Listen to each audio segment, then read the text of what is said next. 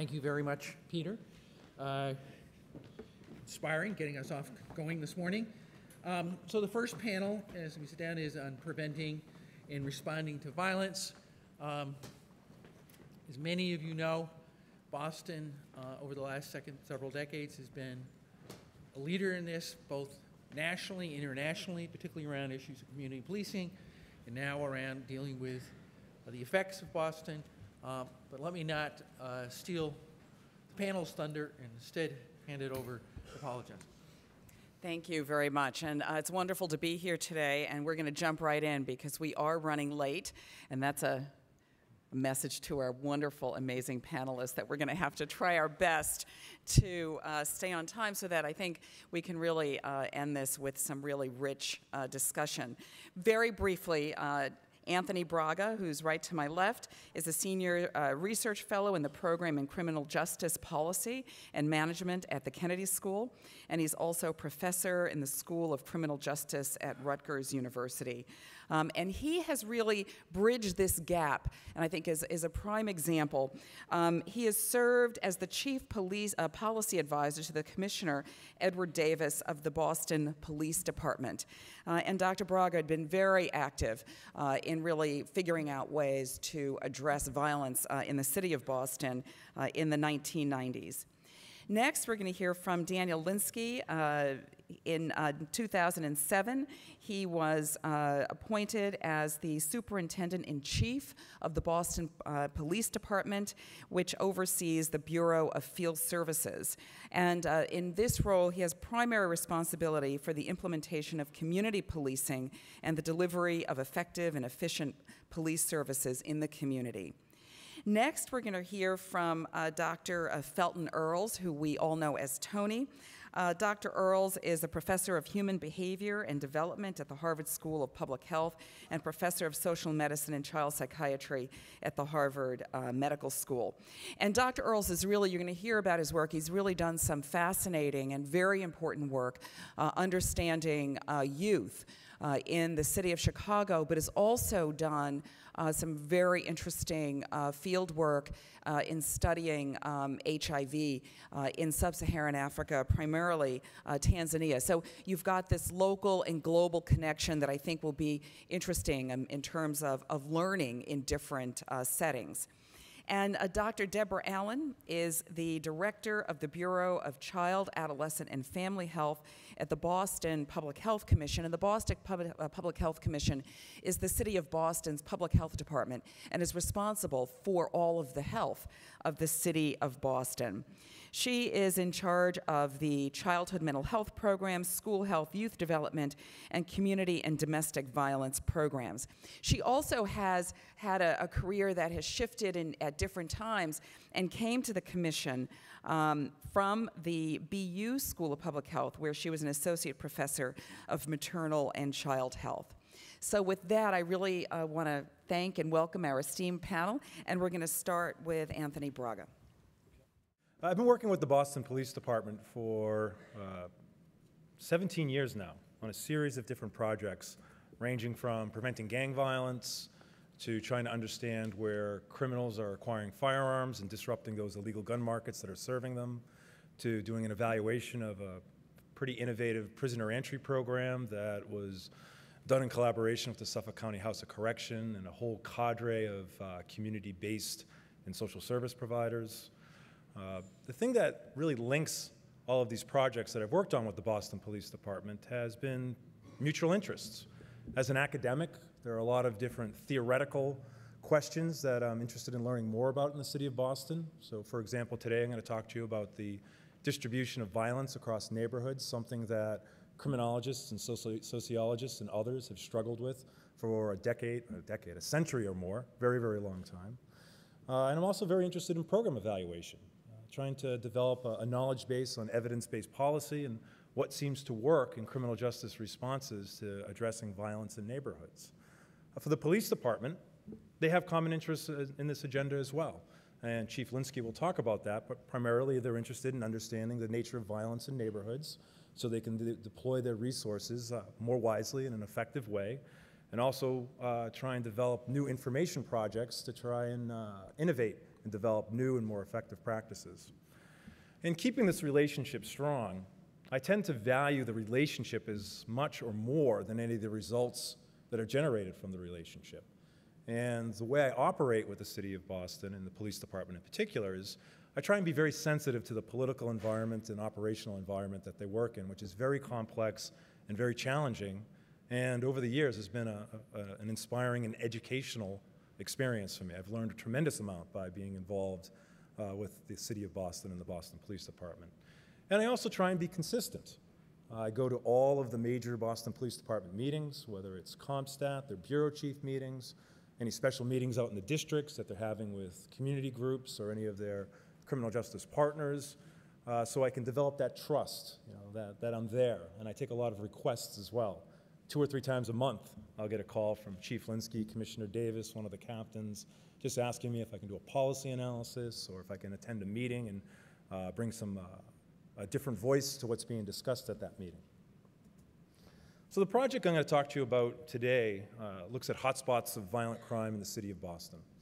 And generally, if you just do a simple slice on a yearly basis of hotspots, these are shooting hotspots in the City of Boston, you see roughly 5% of the city experiences 50 to 60% of the shootings in any given year.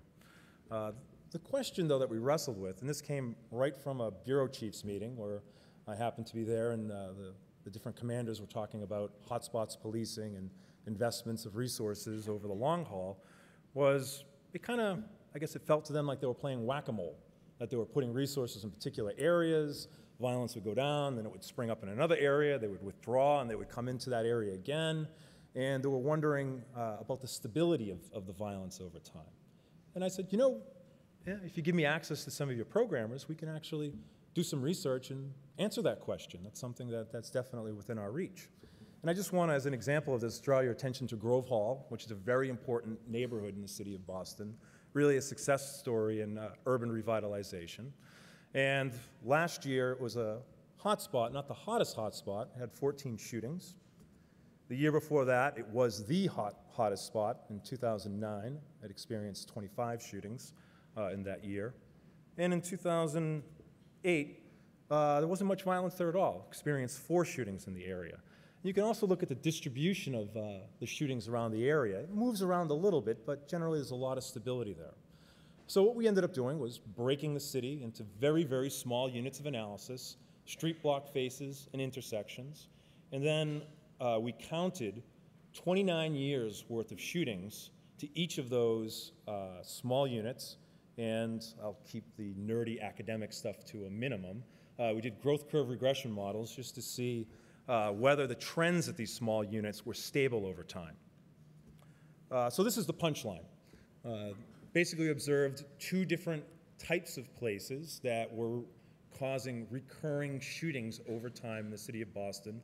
One was a volatile group, which had rapid upturns and downturns, but consistently generated a lot of shootings. And the other were stable. Year in and year out, they generated roughly the same amount of shootings. But when you aggregate the street intersections and the block faces that make up those 2 groups, it's only 5% of the city. And over that 29-year period, it generated 74% of all the shootings. The same places over and over and over again. The worst 50 experienced over 1,000 shootings during that time period. I can't imagine being a resident on one of those blocks.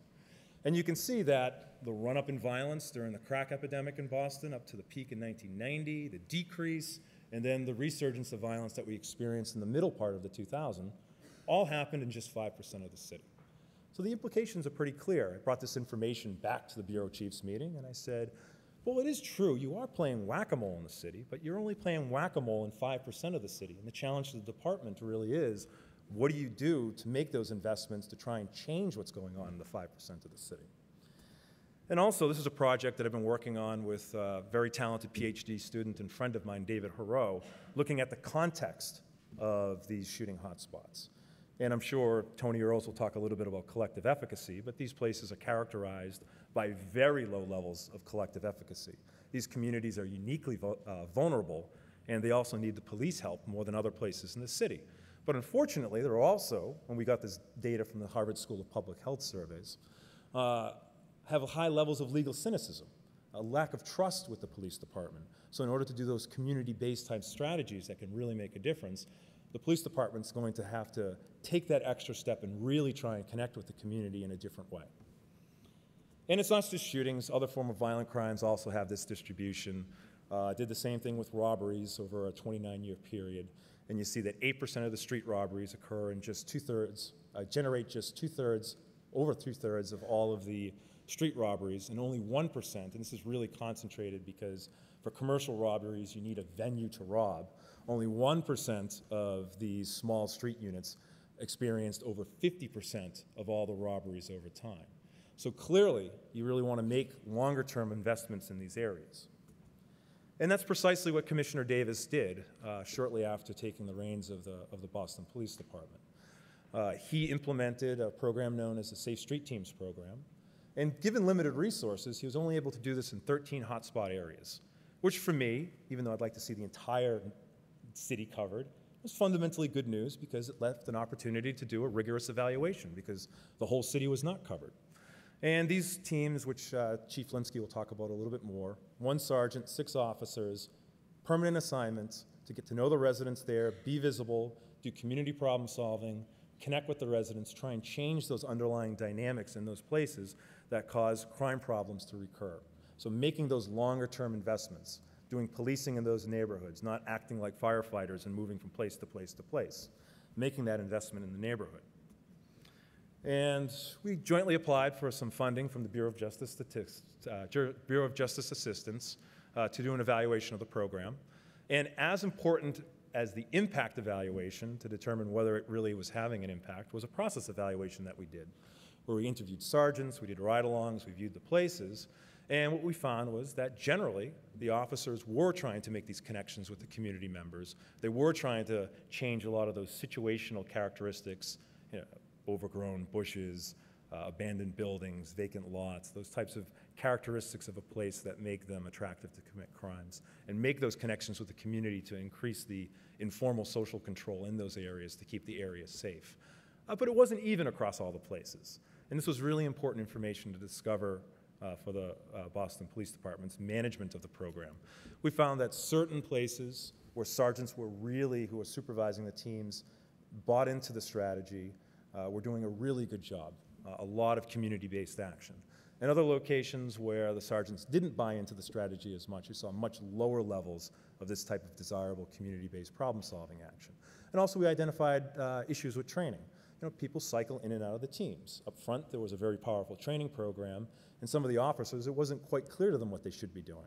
So I brought this information back to the chief, and he immediately started looking at who was supervising the teams, moving people around, putting together training programs to ensure that there was integrity to the program. And we also did a very rigorous impact evaluation, as I said, because it didn't cover the entire city. And I won't bore you with the academic details of this, but we did propensity score matching to identify street units that looked a lot like the places that received the program. And I looked at this over a 10-year period, looking at the trends over the longer haul, using these growth curve regression models and differences estimators. And what I found, the punchline was that the program was associated with a 17% reduction in violent crime in these areas, mostly driven by robberies and reductions in aggravated assaults, relative to similar places that didn't receive this sort of treatment elsewhere in the city. And we also looked at immediate spatial displacement, because there's this criticism of focused policing that if you push down on crime here, it's just going to pop up around the corner. There's a growing body of practical experience and evaluation evidence that shows that that's not true, and it wasn't true here in the city of Boston. We didn't see any significant displacement into the areas that were immediately surrounding these places. So all this information, as it was being produced, was brought back to the chief, the commissioners. They had me do presentations to the captains in the various districts to show them that this sort of place-based community problem-solving type of approach really generates a lot of value. And with that, I'm going to turn it over to Chief Linskey, who's going to continue talking about our relationship. Thank you very much.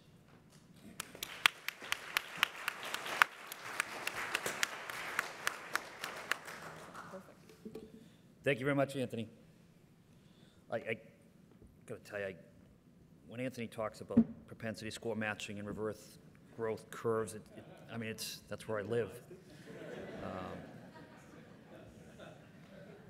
So I'm a police officer, and why would I want to partner up with a Harvard researcher on crime? I've taken a civil service test. I did well. I went to a police academy. I learned every statute and figured out whether I could arrest somebody or not arrest somebody. And I have been pretty proficient at beating paper targets with my firearm. So I pretty much know everything I need to know about crime.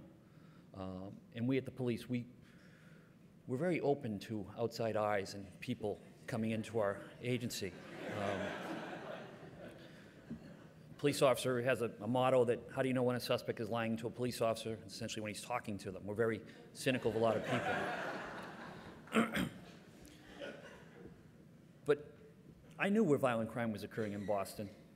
And I thought, as an early police officer, if I went and applied the statutes that they told me, and if people were committing those crimes, I would just arrest them, and that should take care of the problem, right? Eventually we'll arrest all of the people committing the crimes, and the crime will go away. That didn't happen. And we can't see it ourselves because we live it. So having somebody that can come into our organization and look at it from outside eyes and have us look at things a different way is priceless. And the nature of violent crime is bigger than the police department. It's involving the community, and it involves the academic community as well. We do a lot of things, and as Anthony said, we were great at filling neighborhoods with police officers, which we thought, okay, if there's a bunch of police officers and we're making arrests, well, that's effective crime management. But we were occupying neighborhoods, we weren't policing them. We were giving, well, how do we measure the productivity of those officers when they occupy a neighborhood? Well, how many arrests, how many tickets, how many people did they stop and frisk? None of those that I know of is a good experience for the citizen in that neighborhood. And in fact, maybe goes to the reason why they don't trust us and don't communicate with us as much. So we started to look at crime differently and figure out why it's happening and where it's happening and what we need to do to fix it. And the commissioner developed a safe street strategy, and those police officers don't leave.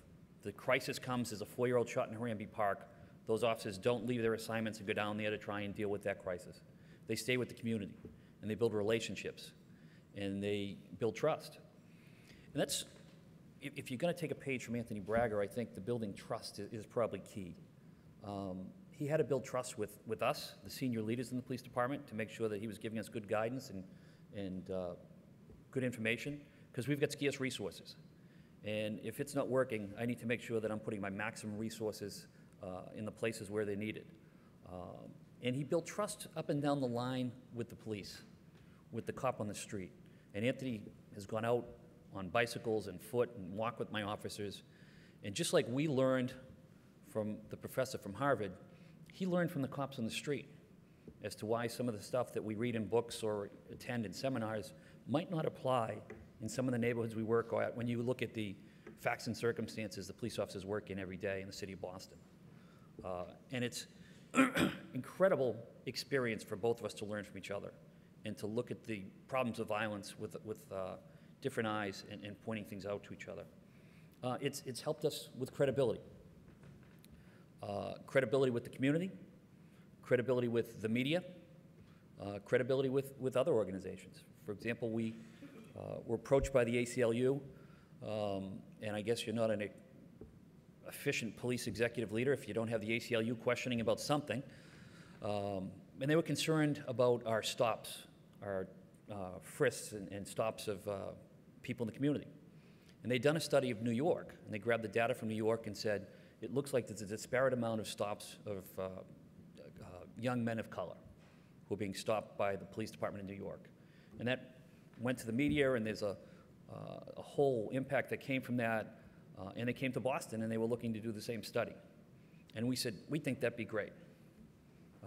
We have Dr. Braga, who works with us. He's got access to our information. He could put that study, that information you want to look at, he could put it in context. Because if the majority of the officers doing the stops are gang unit officers who are assigned to investigate gang violence, and they're working in neighborhoods plagued by gangs, and the majority of the gang members are kids of color, well, that's probably going to skew our statistics. And we probably have some problems there that we need to address and we should look at, but we want to make sure it's in context and gives us some meaningful results when it comes out. And when they knew that we had Anthony at the table and were willing to look at our information, they said, no, it sounds like a good idea. Maybe we should do a slower down look at this and make sure the information's right so that the outcomes are meaningful. We need to know. Like, a lot of times in my office, they don't want to tell the chief he's got no clothes on, right? Good news, bad news, I need to hear it all.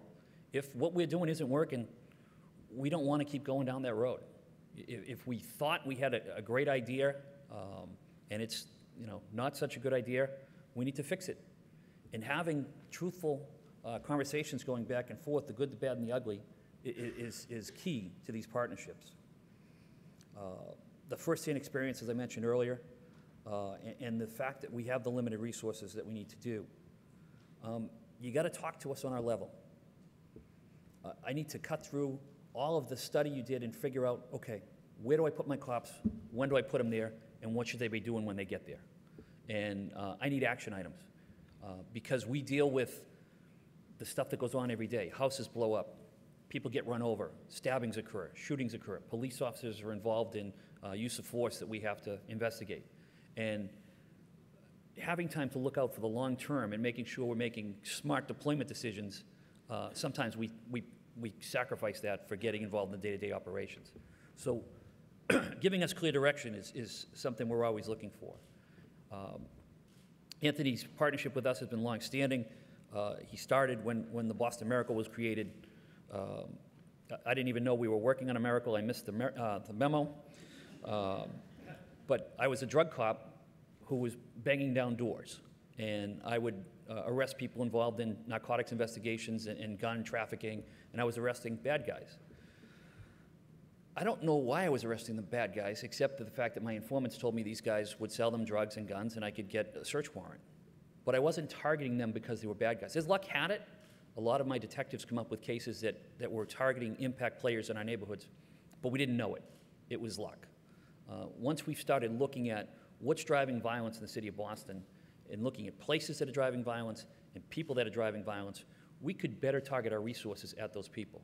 As a narcotics cop, if my informant could tell me that we could get kilos of cocaine from somebody, that's like the African safari hunter with his big trophy prize. The more kilos we put on the table, the better we thought we were doing. When in fact, that organization might not be involved in violence. They had their economic things going on, but they weren't shooting individuals. And Dr. Braga and his research has helped us focus on where we should be focusing our resources and who we should be focusing those resources on. And it's an amazing partnership that goes on to this day, to where he makes me look good at Comstat by emailing me questions of, don't you want to ask why this is going on over here? Why, yes, I do. So that's it for me from BPD, and I'm sure we'll open up for questions. Thank you very much, Chief Linskey.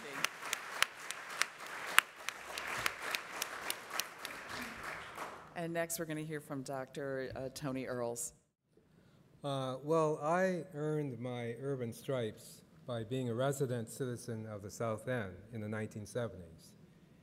And I could spend the next 15 minutes talking about the decisions I made, my family made, to live in the South End, and decisions we made 10 years later to move out of the South End, and decisions that we wish we could have made to move back into the South End 10 years later. That's reimagining Boston, I think. So I want to do a sort of complex thing. That I want to squeeze 20 years of research and 20 years of experience as a researcher into 10 minutes. And to do that, I have to do two things. One is to pay credits to a large group of people who worked with me on these projects. The one in Chicago was collaborated. My major collaborators were Rob Sampson and Steve Rautenbush, and I don't know if Steve is here yet, and Jean Brooks Gunn.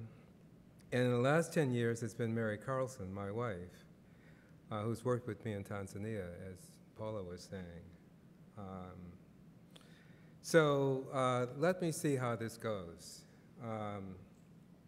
We started with a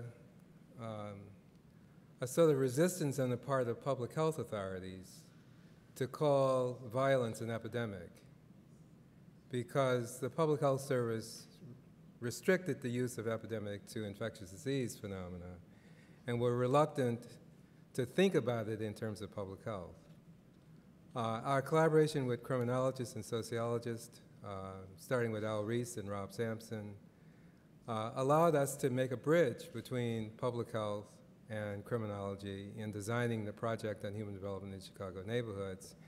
And this map helped. It helped the public health, it helped the CDC and the NIH to realize that the distribution of violence was one that fit an epidemic model. These are census tracts, 860-odd census tracts in Chicago, with geocoded plots of where violence, victimization occurred. And the map was developed by Jeff Mornoff. But to make the issue of violence more contextual in terms of understanding how it might be operating, it's important to bring in a public health variable that was understood by public health, and to show that from a spatial point of view, there was a high level of spatial correlation between these two phenomena. Now, at the individual level and the family level, there's very little overlap in risk factors between a mother giving birth to a low birth weight baby and a young, perhaps African-American man losing his life at the age of, in his early 20s. But the spatial correlation of these two maps suggests that there's something in the community, something in the social environment that operates through the individual factors, maybe operating independently through the individual factors to cause this outcome.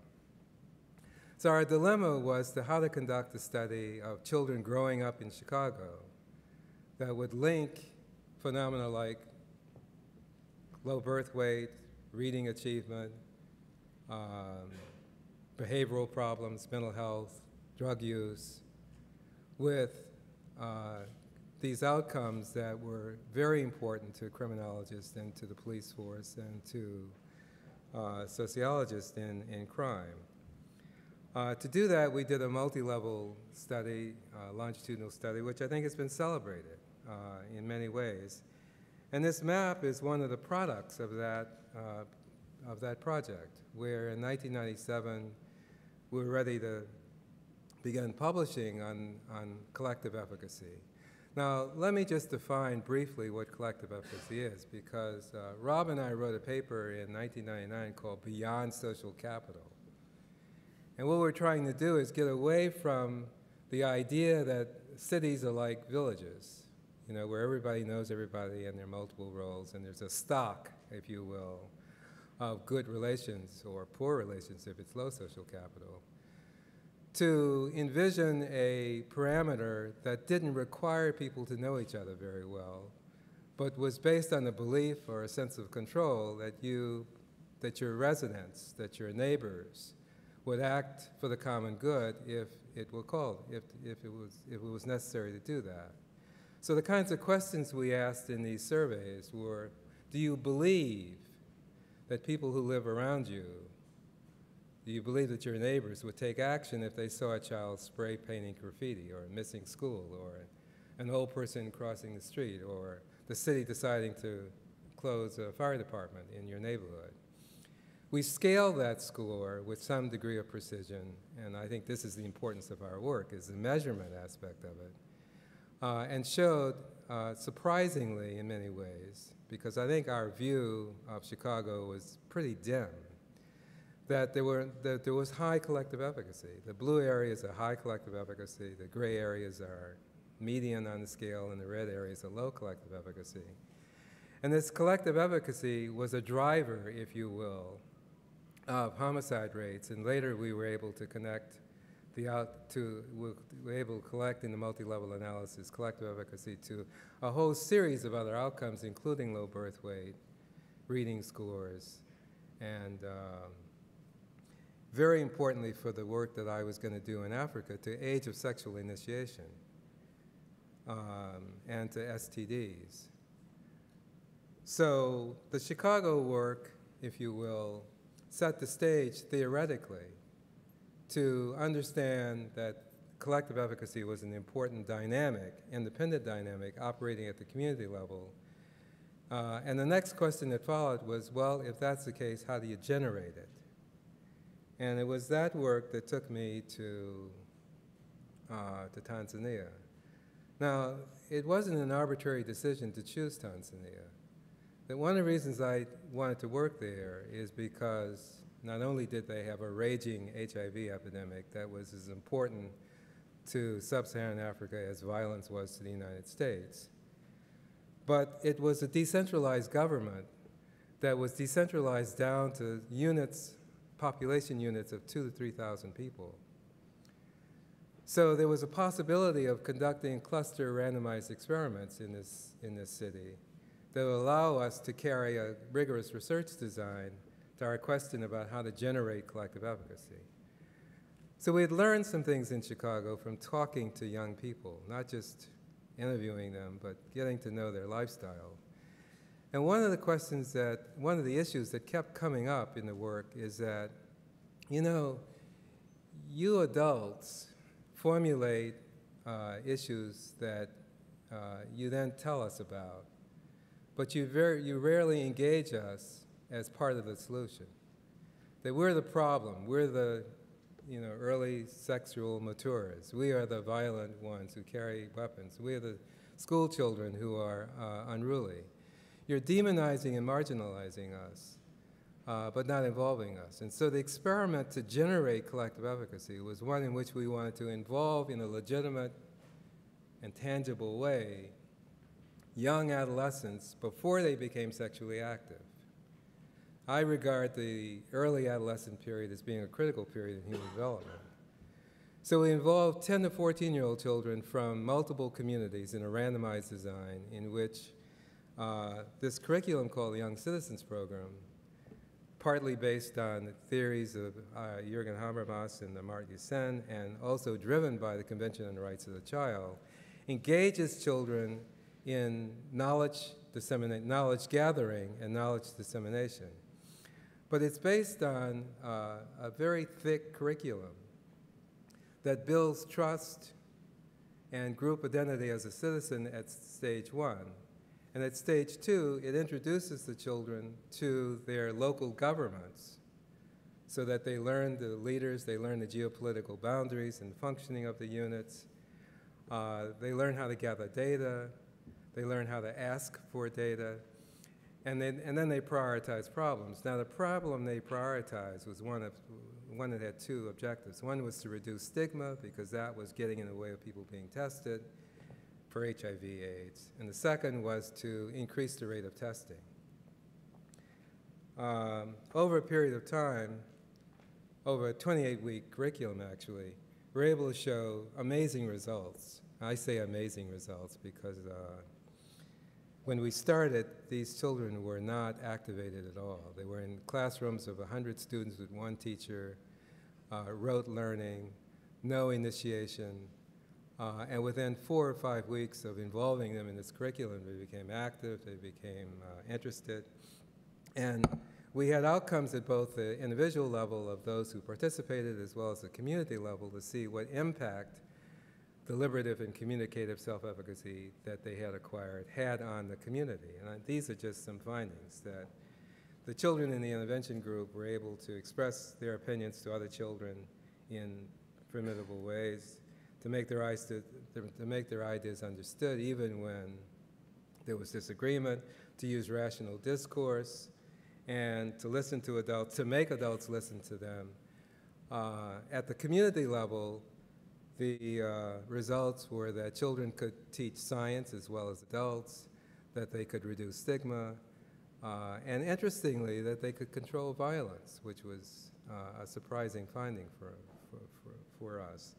And so, in terms of challenges and promises, what I've learned from this 20 years of work in Chicago and now in Tanzania that's been coherently driven by my understanding about collective efficacy is that it's very important to involve children as citizens. The children carry the label of students at school and children in their families, but in the community, they really don't have a definition. The word citizen is usually can be slapped onto it at the back of a child, but can it be legitimately operationalized in terms of the identity, functioning, and activities of children? That's the challenge, and I think the promise is that if that can be done, that all kinds of good work happens because they help in a multi-generational context to generate collective efficacy. Thank you. Thank you, Dr. Earls. And now we're going to have Dr. Allen. Good morning. It's a pleasure to be here. I am from the Boston Public Health Commission, as Dr. Johnson mentioned. And I'm going to be talking really, I think, a very nice extension of the previous talk about violence as a public health problem. Clearly, violence has an impact on the immediate victims. That's the obvious sort of place it shows up in terms of public health outcome. But I think it's important to recognize its broader consequences and what makes it. I'm the director of a bureau that deals with child, adolescent, and family health. And one of the 3 divisions in my bureau is the Division of Violence Prevention. So clearly we've elevated that to a great deal of importance. We think it matters a lot. And I want to make the case to you of why we think it matters so much, given that on the great scheme of things, the number of people who are actually killed directly by violence is relatively small. So first, if you look immediately past those people, of course you find people who are also injured, who are not killed, but who are disabled as a result of violence.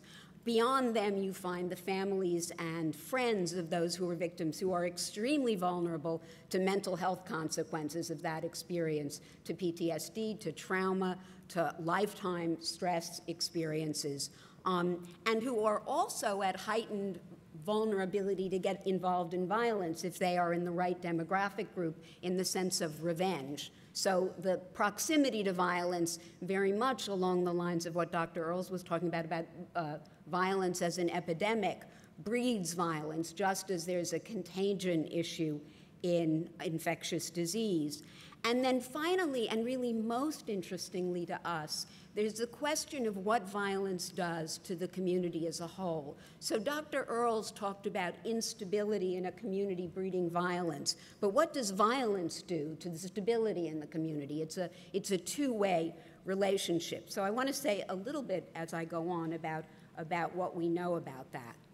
First, about violence itself. Because I would argue that violence affects health in the broader community through stress, people don't sort of have a stressful experience and drop dead immediately. So you'd have to look for a very long time to say, what's the cumulative effect of violence on heart disease, for example. But one group of people who show sort of physiological response very quickly are fetuses. And this point that Dr. Earls made about the proximity, the overlay between low birth weight and violence, we believe increasingly has to do with stress experienced by the mother who lives in a violent area. And one very, very interesting study that got people thinking about this, and there's a broad discussion we could have about persistent black-white disparities in birth outcomes in the United States, of which Boston is a prime example, that don't get easily explained by the usual suspects people think about when you think about birth outcomes, don't get well explained by prenatal care, by smoking, by the other things people think are causal factors there. But we're left with this difference that even persists when you control for class, that has blacks and whites having different levels of adverse birth outcomes. And increasingly, we've begun to look at stress. And one of the really interesting studies that got people thinking this way had to do with looking at birth outcomes in Chile in 1982 at the height of the violence, and finding that when you controlled for all of the predictors they knew of, and they didn't have major racial differences, so that wasn't a causal factor, when you controlled for class, controlled for education, access to care, you found that women who lived in neighborhoods where there was a great deal of political violence going on had higher levels of preterm birth, low birth weight, and infant mortality. Utterly fascinating and revolutionary in terms of our usual ways of thinking about what causes people to have low birth weight babies. And it's the fact that the baby is born after 9 months in utero that you can see an outcome that's so proximate to the causal factor of violence. But there aren't a lot of studies that look at that because the other kinds of outcomes happen so much later. So we have to make a sort of causal chain that goes from violence to stress, which we do know is associated with violence. We know that communities with high levels of violence experience high levels of mental health problems related to stress, and then from stress to adverse health outcomes of a wide variety of types. And it's that link between violence to stress to adverse outcomes that really makes violence such a central preoccupation. Because if you trace out those disparities in exposure to violence, disparities in birth outcomes, track the baby who's born preterm because of the mother's exposure to violence for 50 years, you're going to find a black man who's vulnerable to death from heart disease 20 years earlier than he might have been had his mother not had that experience in utero. So violence suddenly becomes not just a matter of the individuals most directly affected, but a pervasive part of our lives. And in fact, that's not just limited to the communities where it's a hot spot. Every one of us, I'm sure you've all had the experience of walking down a street and feeling tense because you might be in the wrong place at the wrong time. And you have to think about what does it mean to children growing up in that environment where they're walking down that street all the time. That's their daily experience. So for us in public health, this question of violence becomes a very central one. This is the most obvious of those effects of violence. This, let's see, this is the rate of death from homicide among black men aged 18 to 24 in Boston. And you can compare it to black females. This is Latino males. This is white males. And so you see certainly a gender difference, but the overwhelming finding here is the significance of homicide as a cause of death among young black men. This is a slide that I included just because I find it fascinating. I don't have an explanation for it. So this is by age group rather than by race. So this is black males. And interesting, what we find is that among the youngest children, 0 to 4 years old, black males still explain almost all of the homicide. I have no explanation for that, and I don't know that it's been studied, but it still is a fascinating finding and one we should think about and look at. And in terms of understanding this sort of proximate exposure to violence and the resultant impact on stress, this is research on high school students in Boston asking how many had ever had a close family member or friend killed by violence. And let me ask, how many of you have had a close family member or friend killed by violence? So a small number, but a small number.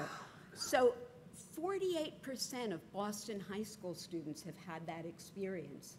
I mean, that is overwhelming in terms of what kids go around thinking on a day-to-day basis about their own life expectancy, their own ability to participate and be efficacious in their community when that reality is hanging over their heads. So this is a sort of much repeated in public health or much copied slide from a study by Ewan about the impact of stress on health outcomes, using the term allostatic load to describe the consequence of cumulative stress over time on human physiology. And the point that this makes is normally, this is you kind of walking along the street, a lion or an SUV comes at you, your stress level increases, the lion or the SUV goes away, your stress level comes down, you're back to homeostasis, you're normal again. And that happens to you a few times a week. It happens on a small scale every day, and it's perfectly normal and, in fact, healthy for that to happen.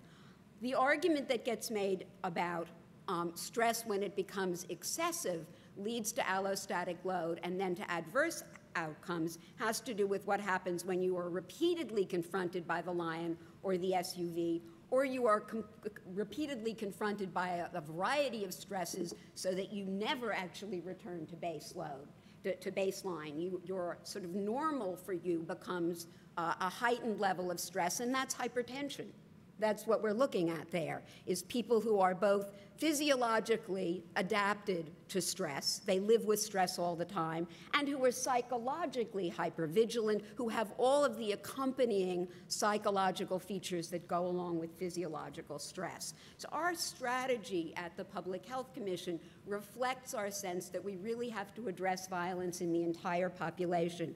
And I think I thought about how to talk about this and thought it would be useful to use HIV as a model because it's probably the public health problem people are most familiar with. We have all been part of conversations about HIV and how to prevent it and whether we're vulnerable to it and how it might affect people we know. So first, clearly we would not address HIV without dealing with the people who are infected. Now, in public health, there's the question of, are the people who are infected the province of medicine? Not our, they've got it. So prevention, which is our business, is not an issue. And in the analogy here would be to say, let's leave the guys who do the shooting to the police, hand them over to you and we won't worry about them. But if we're correct that this is a disease that spreads, we've got to pay attention to those people. We've got to figure out how to neutralize their potential to spread this problem to the rest of the population. So we need a public health strategy that deals with the people who are infected. We need a public health strategy that deals with people in their immediate surroundings who are the pipeline to those high-impact players, who are the next people who are going to fill in the gap if we arrest the one we see now. Third is we need to think about, so for the HIV, those would be the partners of the people with HIV, or the people who share needles with people with HIV. Then there are those who engage in risky behavior, kids with STDs. So we know they're having unsafe sex. That would be the analogy. These are the kids who engage in risky behaviors in their communities and are likely to enter that pipeline. And then there's the broader community. And I want to sort of distinguish here between the broader community, meaning the people who live around these areas where there's pervasive violence, and then the broader population of the rest of us who don't live in those neighborhoods, but who impinge on those neighborhoods in terms of our attitudes. I mean, here the question is, does the rest of the country who isn't gay and doesn't use drugs worry about AIDS? Do we care about it? And clearly the answer there for many, many parts of the country was yes, that people got mobilized both to recognize that there wasn't a wall that protected them, but also that they ought to care about it as citizens of a common community. And so we need to have that attitude towards violence, that the 10 to 14-year-old who looks a little scary to you is not your enemy, but is a child about whom you ought to be concerned. So we have programs that in the Public Health Commission that address every one of these levels of involvement with violence. At the most intense level, we actually work very closely with the police department on the PACT program, which focuses on the perpetrators of violence, those known to have histories of arrests, of having been hospitalized for injury related to violence, and the police do the policing part of a relationship to them. Our job is to see if we can disengage them from violence and work with them around addressing their education needs. Many of them have histories in special ed, and the pipeline involved to get where they are involved school failure, school absenteeism, truancy, and a great deal of disheartened feeling about the future. So can we engage with them around education, employment, family relationships? Many of them have kids, how to work with their partners or the women who are the mothers of their children, how to be fathers. So that's at the most sort of severe end. We then have programs that address those who are close to the violence, youth development programs that focus on kids at risk. For example, a program called the Youth Development Network that does home visits for kids who have high levels of absenteeism from school, recognizing that as a risk factor along the pipeline to be sort of imminently at risk for engagement in violence. And then more typically in terms of what one would think about as public health, we have broad programs that aim at promoting child mental health, maternal and child bonding, parenting skills, youth development in the sort of broader, more positive way, and so on. One thing we actually have very little of, and I was fascinated by Dr. Earls' presentation on this, is we've tended to focus very, very strongly on either young kids, because we see birth outcomes, because there's so much vulnerability in the early years, or teenagers, because they are the ones with the presenting behaviors that worry us. And there's tended to be a neglect of kids in between. So I'm very interested in this idea of a focus on 10 to 14-year-olds, and think we should talk to Dr. Earls about that, about what we ought to be doing. We do look at academia, to academia for insight. I mean, everything that I've mentioned that we've done has been influenced by research. We are certainly involved with research on stress, birth outcomes, lifespan health, and trying to understand the relationship of that to violence. I have been fascinated lately by research looking at asthma, which is the most pervasive childhood condition, the largest cause of absenteeism from school, and the most expensive childhood illness in the United States, as a consequence of stress. And if you drew the map for asthma prevalence that Dr. Earls showed you for birth outcomes, I suspect it would look extremely similar in terms of its overlap with violence. We have been directly influenced by Dr. Braga's work about crime prevention in Lowell, thinking about our own neighborhood-based program that attempts to build efficacy in areas of Boston with high levels of violence. So we certainly are interested in what researchers have to tell us, and we have lots of unanswered questions. One, this is probably a little mysterious and looks like a typo. PPOR is perinatal periods of risk. And when we look at pregnancy and birth outcomes, we recognize that there are certain periods pre-pregnancy, during gestation, in the first year of life, when mother and child are particularly vulnerable. I mean, the notion of cephalic acid in early pregnancy to prevent spinal disability is an example. And is there an equivalent for violence in the sense that if we intervene or assure that kids are in a good place at certain stages growing up, we can have a sort of major impact on the outcome for them in terms of engagement in violence? We're very interested in the relationship of trauma to violence. So does violence literally breed violence in the sense that being traumatized by exposure, and the more proximate the exposure, the more intense the risk, is experiencing trauma a risk factor for violence? Methods and opportunities to engage families. How can we take advantage of families caring about their children to help them help their kids not engage in violence? And then what are the roles for child-serving systems like our own education, early childhood, and care? But there are real barriers to working with academia. One is that you guys are a high-priced state. You know, institutions with 62% overhead rates, sometimes it's just easier to go to an independent researcher who's not going to charge that kind of money. So that is a very real, we don't have, I mean, it's nice to think about the cities operating beautifully while the federal government, you know, goes down the tubes, but the fact is that a lot of our money ultimately resides in the federal government, and we do not operate fully independently, so money does matter.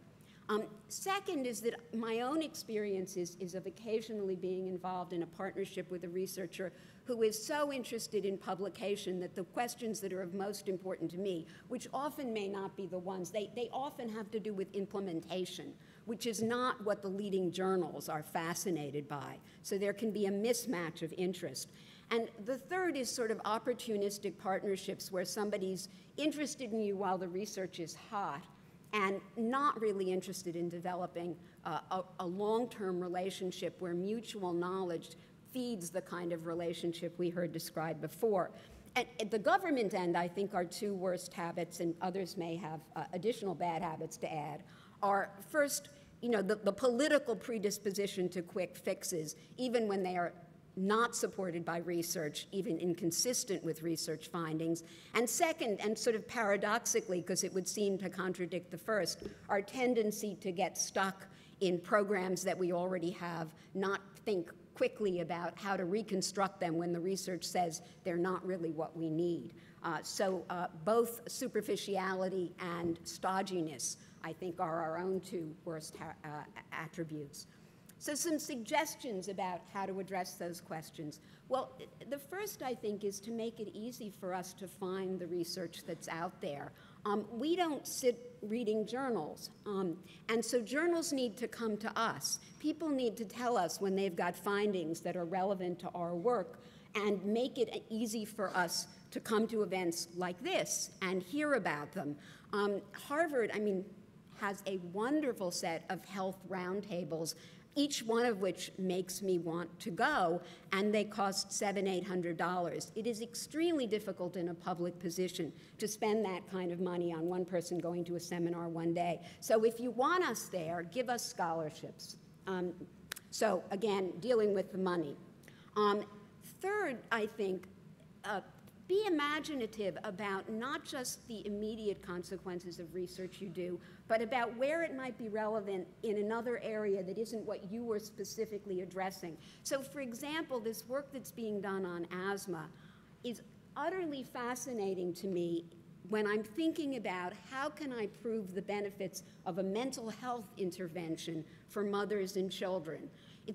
Babies, little children, don't get hospitalized for mental health problems. So you can't prove a lot of cost savings around mental health efficacy by looking at mental health costs. But if stress causes asthma and our intervention reduces stress and asthma costs a lot of money, is it possible that we could use asthma research to prove the benefits of a mental health intervention? Well, we can only do that if the asthma researcher comes to us and says, have you ever thought of this?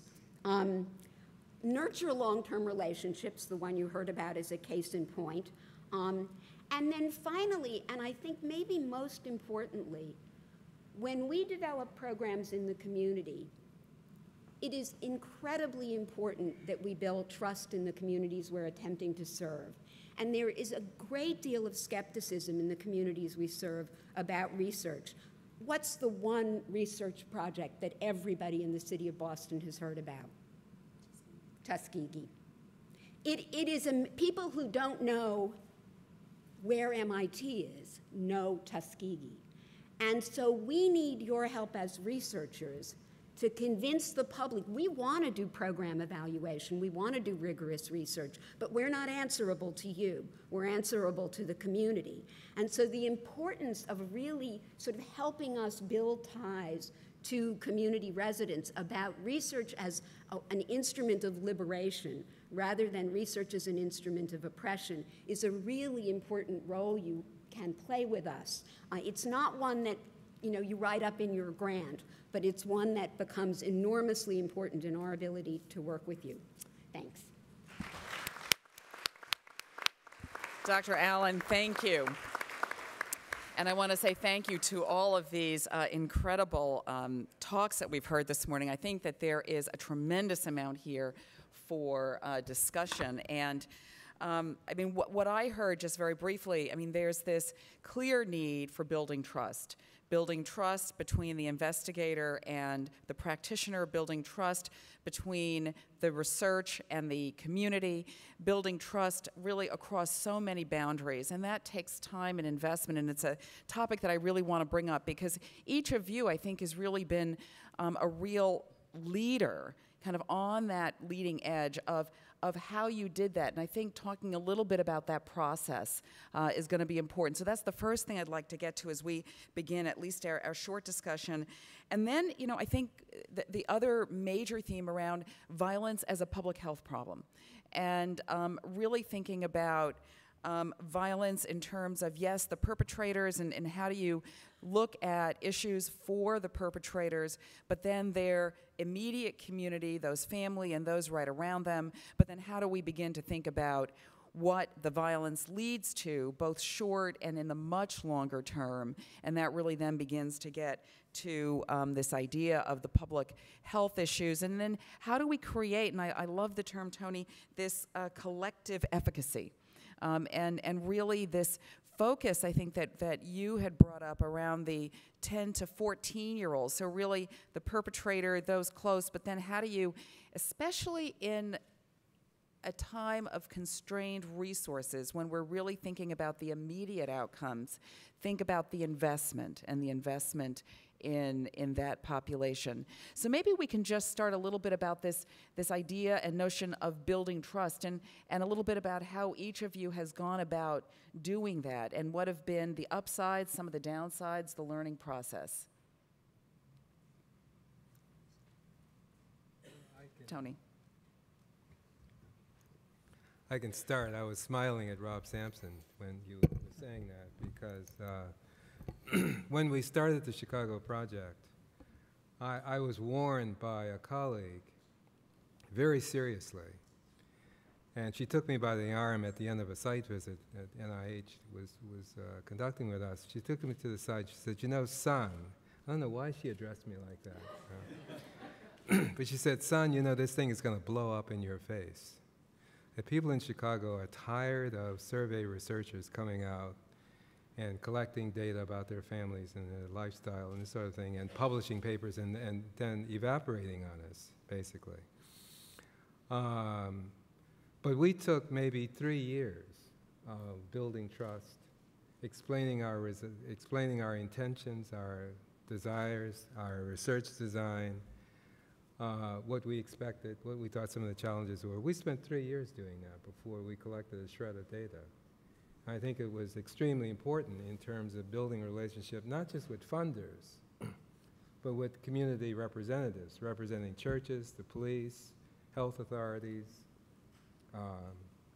what we call reputational leaders. It's one of the concepts that Rob brought to us. People who are not positional leaders because they're in the police department or in the school department, but have gained a reputation in their neighborhoods of people who speak out, who have the voice of the population that in concern and that sort of thing. So I think this building trust is something that is very important. We have no publications to show for the 3 years of work we did, however.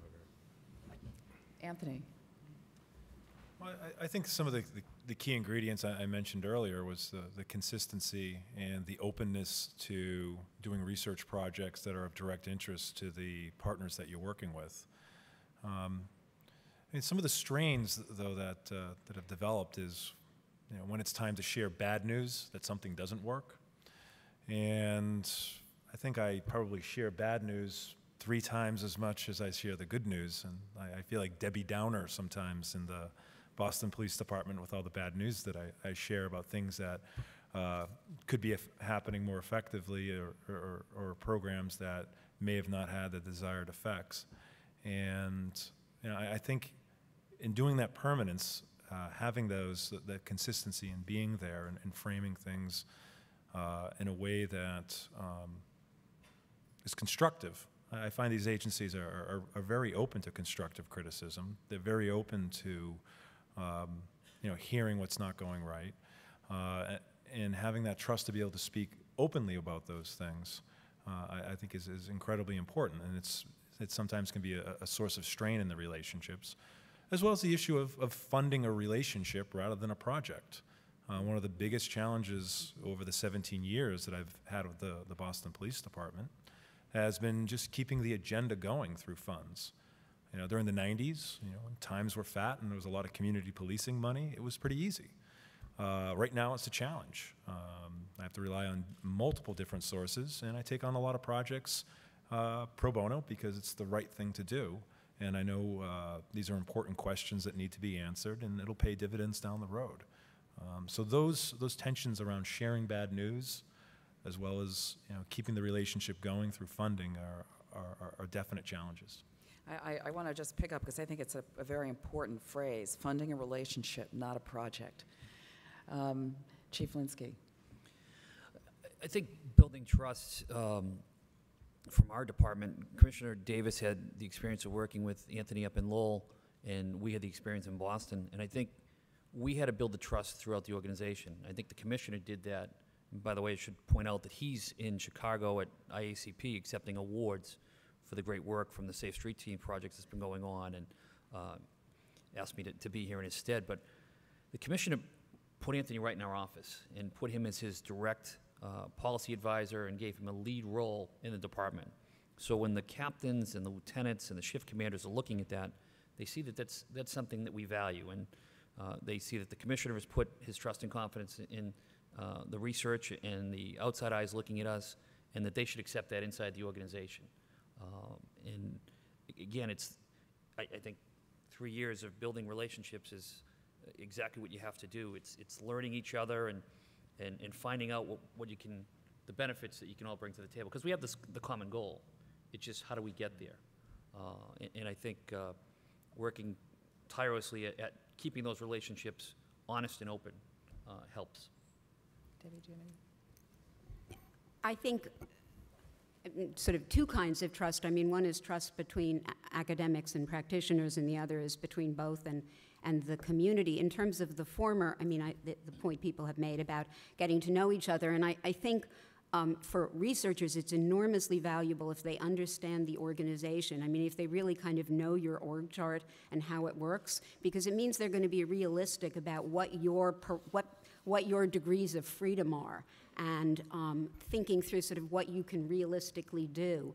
I think also flexibility on, I mean, the people I like to work with best are people who can figure out something I can do when I have $5,000 to spend on evaluation, as well as when I have $300,000 to spend on evaluation. And, obviously those are going to be different. We're not silly, but there still is something useful to be said, for the $5,000 budget. And people who are willing to sort of stick with us through that are people I come to trust and rely on.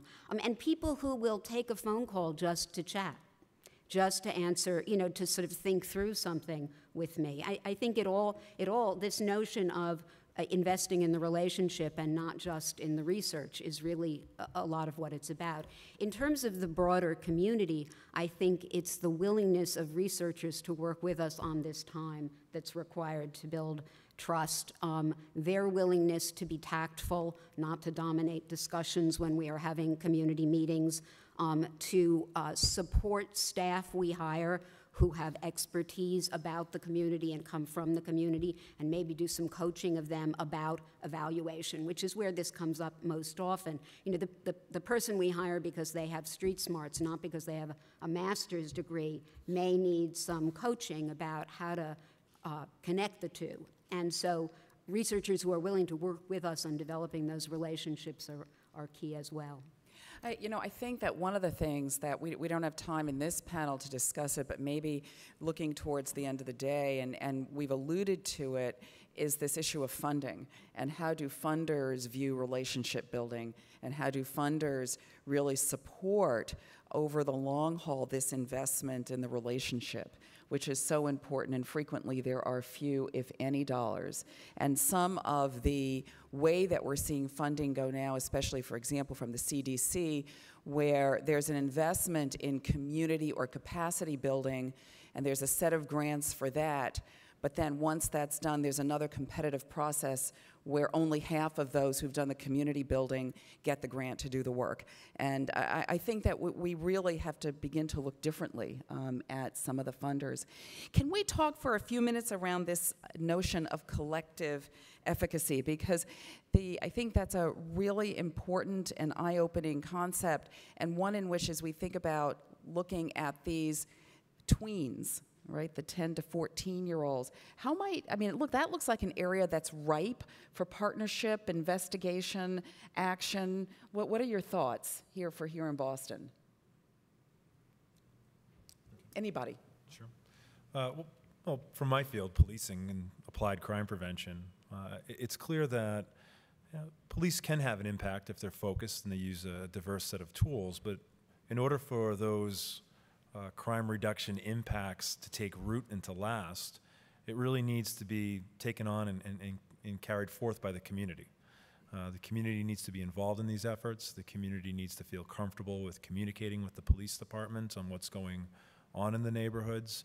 They got to feel that the police department is sincerely interested in their experiences, both in terms of the daily quality of life in their neighborhoods, but also the quality of the policing services that they receive. So I think that police departments really have a key role in not just keeping communities safe in the short term, but also creating the conditions that can keep communities healthy and safe places over the long haul by fostering those types of connections between the police and the public that they seek to serve. Tony? Paula, I just wanted to say that the School of Public Health has an injury prevention center that has been very active in studying, collecting data, and studying the issue of youth violence in Boston, I think for 15 to 20 years. And one of the innovations that they introduced, which is very important, is to gather information on collective efficacy from children's point of view. That all of the work we did in Chicago was on adult perceptions of adult collective efficacy. But in terms of judging the quality of life of growing up in a city, it's absolutely centrally important to get the perspective of young people. And so here's an issue where I think Boston is out in front because of the Injury Prevention Center. And I would really like to see that data source built on. Debbie, it's an opportunity. I think the question of collective efficacy is a critical one in our strategies for addressing violence. I think it has to be linked somewhat to a question of individual efficacy. I don't know if you can it's actually a question for you. We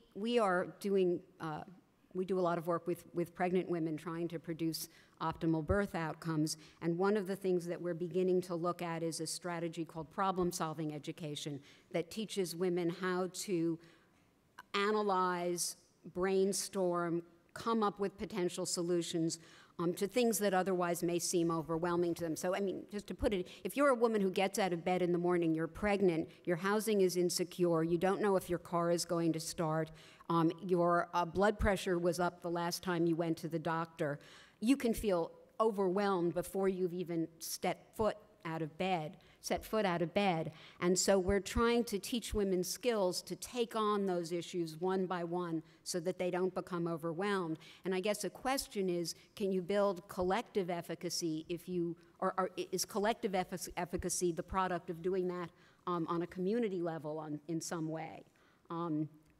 It is clearly something we're trying to do in our VIP neighborhood program, but we would be sort of very interested in insights about how to do it more effectively.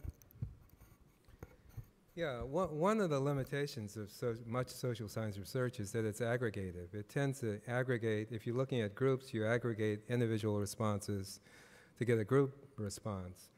And I think collective efficacy is more than just individual efficacy aggregated up and summed over and averaged over a population. It really is the skill to communicate, exchange ideas, to change your position on issues when presented with new information. But one of the research challenges is how to capture that in the community. The context of generating information and understanding it, being flexible towards your understanding so that you can shift positions.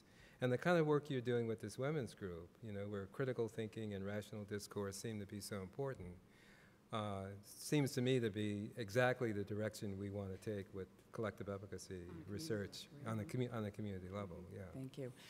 Well, I'm going to ask, we have microphones, and we're going to take a few questions, but while people are getting ready to raise their hand, I want to ask one last question to Dr. Braga and Chief Linskey, which is, we saw the decrease, we saw the spike of violent crime in Boston in the 90s, we saw the use of interventions to see it decrease. We have another spike now.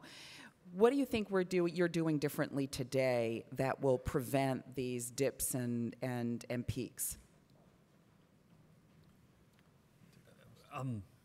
Actually, the perception is a spike, but we're actually down.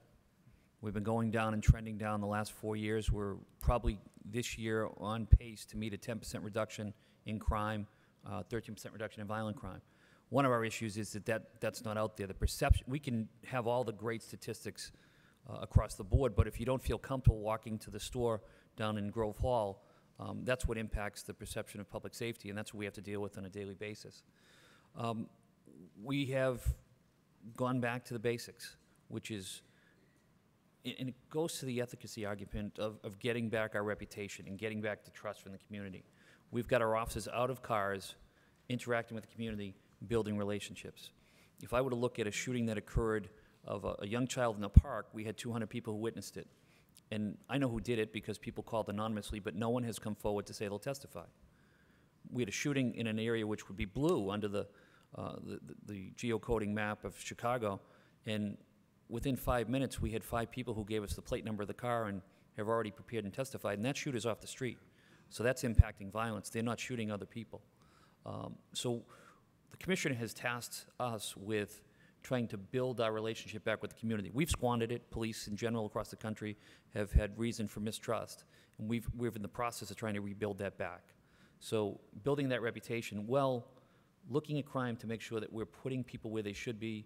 We're reaching out to everyone who's impacted by it. The health department looking at impact players. Well, maybe the impact player solution has got to be that he's got to go get to jail and get arrested. We can't change them from where they are. But their younger brothers and sisters and their family, maybe we can intervene to prevent that next impact player from coming up on the radar screen, and trying to have a holistic approach of city services, whether it's schools.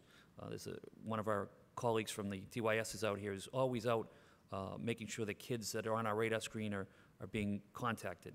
The health department, city services.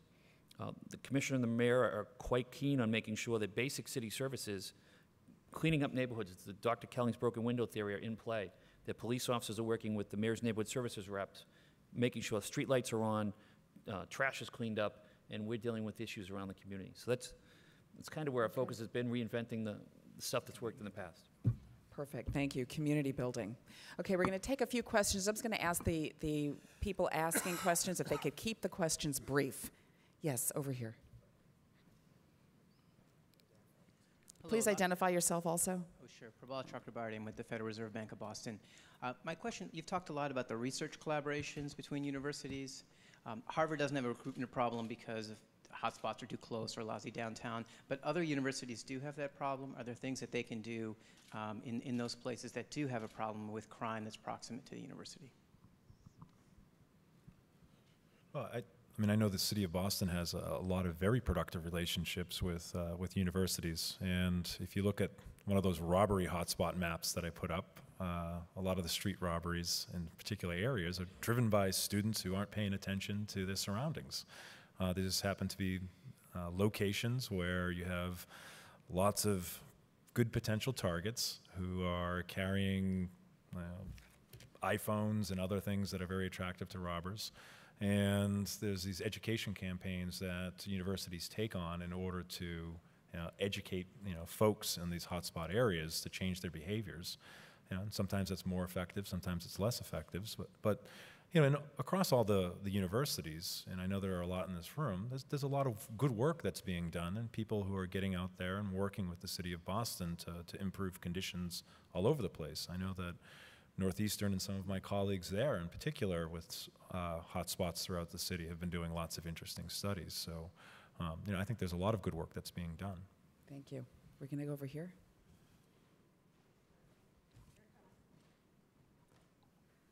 Hi, my name is Kathleen Raboul. I've worked with DYS with youth who've committed homicides. I've also took a class with the FBI, violent crime behavior, and someone there interviewed 500 rapists. And I was very interested, has anyone done a very comprehensive study with impact players and really looked at various factors and then try to take the factors such as trauma, et cetera, and then backtrack it and stop some of the things that are either causing them to become high-impact players? I think we've, I don't know that we formally studied it. I think we have some research that shows some of the things: single-parent homes, drug abuse, getting out of the education system, use of alcohol, tobacco early on. We've got some research going on with MIT now where chlamydia rates are showing us a correlation to people involved that are engaged in violence. But I don't think there's been a holistic approach to research impact players. The one other thing I'd add is lack of a close relationship with a caring adult. We are going to end there just because we did start late. And the speakers will be here for a couple of minutes at least if there are some burning questions. But I want to thank this really phenomenal panel for kicking off what I think is a tremendous day on a critically important topic in our city, violence. So thank you so much for your participation.